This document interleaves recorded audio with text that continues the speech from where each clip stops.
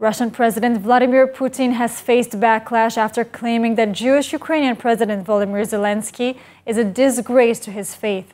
Critics argue that Putin's focus on Zelensky's Jewish identity is an attempt to divert attention from Russia's aggression against Ukraine. У меня много друзей, евреев с детства. Они говорят, Зеленский не еврей. Это позор еврейского народа.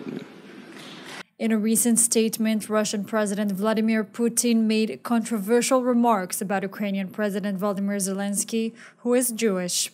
During an economic forum in St. Petersburg, Putin claimed that Zelensky is seen as a disgrace to his faith by other Jewish individuals. Putin went on to criticize Zelensky for allegedly supporting neo-Nazis and accused him of putting them on pedestal. However, Putin's comments were met with swift responses.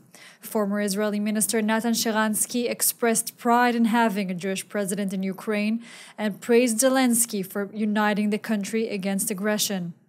Deborah Lipstadt, the U.S. State Department's anti-Semitism envoy, dismissed Putin's focus on Zelensky's Jewishness and argued that it was meant to distract from Russia's aggression against Ukraine. Putin has consistently tried to portray his war on Ukraine as an effort to denazify the country, a claim that has been widely rejected by the international community. Russia has also accused Ukraine of mistreating Russian speakers, drawing parallels to Nazi Germany, but these allegations have been disputed by the Ukrainian government and Jewish community.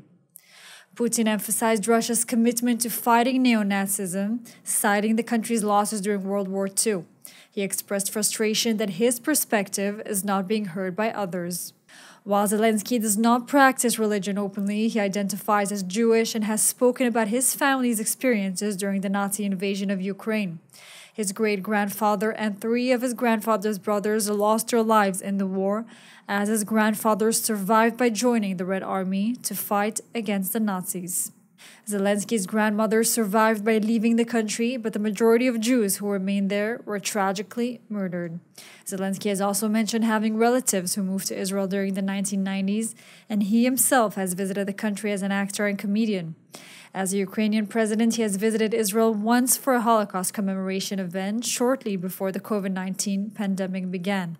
This, as Ukraine's First Lady, Olena Zelensky, expected in Israel this week at invitation of Michal Herzog.